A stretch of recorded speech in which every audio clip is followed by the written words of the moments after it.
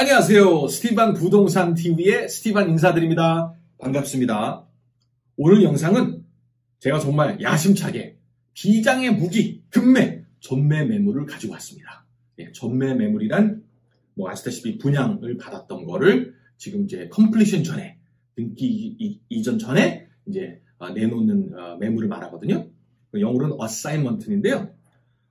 역시 어사인먼트도 신규 분양처럼 분양 매물을 그대로 인계받아서 이제 사는 거라서 제가 저번 영상에도 말씀드렸던 것 같은데 신규 분양을 항상 사실 때 주의할 점, 꼭 챙겨야 될 세 가지가 있습니다, 여러분.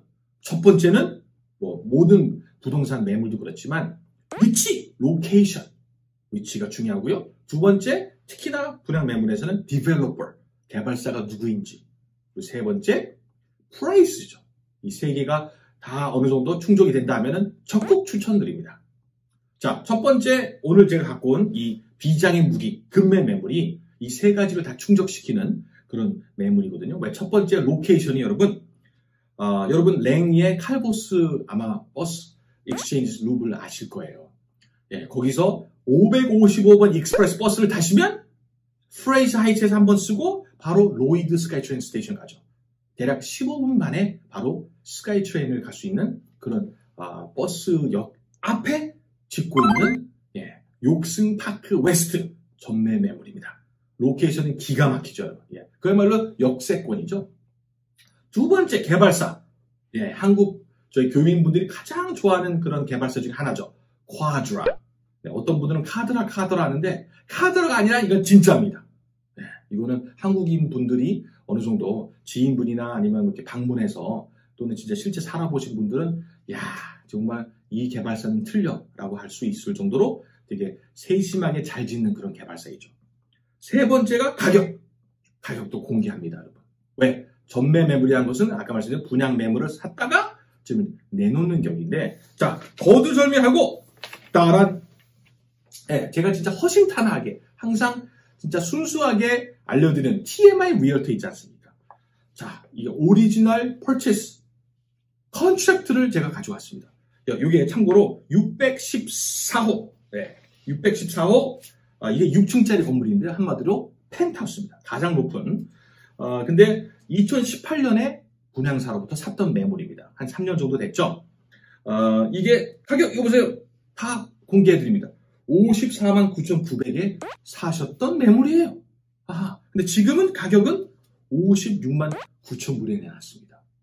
이게 무슨 뜻이냐면 복비나 이런 수수료를 빼면은 이분은 전혀 남는 게 없는 거예요. Fire sale! 급매입니다, 급매. 54만 9,900에 샀던 그런 매물이고요. 디파짓은 10%. 그리고 한 54,990불을 내신 그걸 매칭을 하시면 되고요. 완공 날짜는 지금 6월 달로 보고 있습니다. 6월 초입니다. 그리고 2bedroom and 1bath 883스퀘어피트. 작지 않죠? 883. 플러스 이 쿼드라가 뭐로 유명하죠? 솔라리움 데크가 여러분 이렇게 인클로즈 될 수 있는 그런 아시죠? retractable glass 178스퀘어피트 되는 그런 큰 솔라리움을 갖고 있습니다. 합이 1000스퀘어피트가 넘는 그런 플로어 플랜인데요. 이게 또 제가 마음에 드는 게 오리지널 컨트랙트가 중요한 게 어떻게 분양사한테 살 때 옵션이 들어갔냐 아니냐 어떤 걸 골랐는지도 중요하지 않습니까? 지금 여러분께서는 선택권이 없거든요. 이미 3년 전에 벌써 골랐기 때문에. 자, 이분은 지금 다행스럽게 밝은 색의 라미네이트 플로어링 마루를 골랐고요. 그 다음에 브라운도 있고 화이트가 있었는데 다행스럽게 화이트 쿼츠 카운터탑스 이런 카운터탑, 상탑 있지 않습니까? 카운터탑, 싱크대를 하얀색 돌로 가셨고요. 그리고 마지막으로 flat panel glass white cabinets. 요즘 인기 있는 이런 하얀색 반짝반짝한 캐비넷을 또 보셨고요. 그리고 이거 그때 분양할 때 협상을 잘 하셨네요. Replace carpet in all rooms with laminate flooring without any extra cost to the buyer.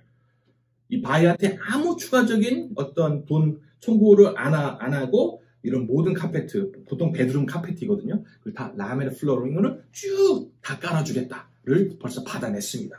그래서 굉장히 메리트가 있는 매물이고요. 좀 더 디테일하게 좀 자세히 간다면 이게 이렇게 생긴 플로어 플랜입니다. 이게 주로 이게 이렇게 보시면 남서향 이긴 한데요. 주로 남향에 안에 다 창문이 있습니다. 그리고 다행스럽게 이 쿼드라의 어떤 좀 셀링 피처, 아주 유명한 또 이런 장점이 뭐냐면 아까 말씀드린 솔라리움이 178 스퀘어 피트. 야, 이거 제 예전 영상에 보셨던 분들 아시겠지만 유리를 쫙 열었다가 쫙 다 열려요. 그리고 또 쫙 닫았다가 그런 솔라리움이 있거든요. 근데 그게 코너에 있어서 이렇게 남향을 쳐다보고 있고요. 서장도 있겠네요. 그 다음에 에어 컨디셔닝.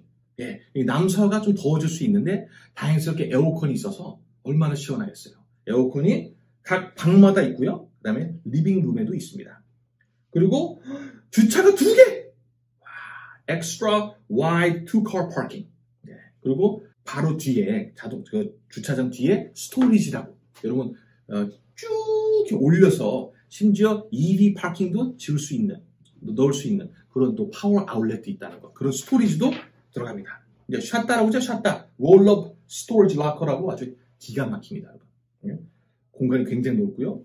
천장도 넓고요.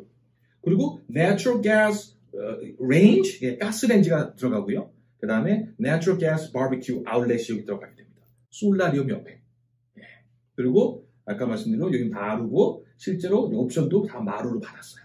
그래서 방 2개에다 화장실 하나, 워킹 클로젯 2개, 당연히 이제 이런 어플라이언스도 다 스테인리스 스틸 어플라이언스 들어가고요. 다시 한번 883 스퀘어 피트 플러스 솔라리움 178 스퀘어 피트 합이 1061 스퀘어 피트 리빙 공간이 받게 되는 예, 이게 지금 이런 H 빌딩에서 요 코너입니다. 614호 제일 높은 코너입니다. 그러니까 아까 말씀드린 주로 여기 다 창문들이 있는데요. 다 남향에 있고 요쪽에 리빙 룸이 서양 글라스가 있습니다만 에어컨이 있기 때문에 아주 시원하게 뷰를 보면서 인조이 하실 수 있을 것 같아요. 그리고 잘 보시면 여기가 엘리베이터 2개고요. 그리고 여기 이제 그 계단도 양옆에 코너에 있습니다. 그래서 바로 앞에 엘리베이터가 없어서 또 어느 정도 좀 조용할 걸로 예상됩니다.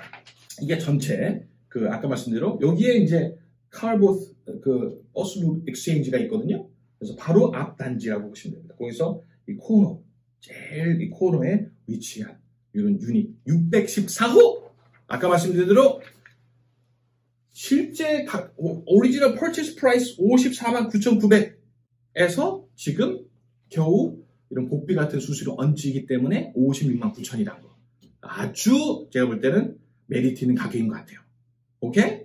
Alright? I'm sure this summer will take this. So before it's too late, give us a call. 예, 이게 여러분에 맞는, 여러분이 찾고 계셨던 그런 매물이라 한다면 바로 연락 주십시오. Okay? Alright, thank you all for watching. I will see you next time. Bye-bye!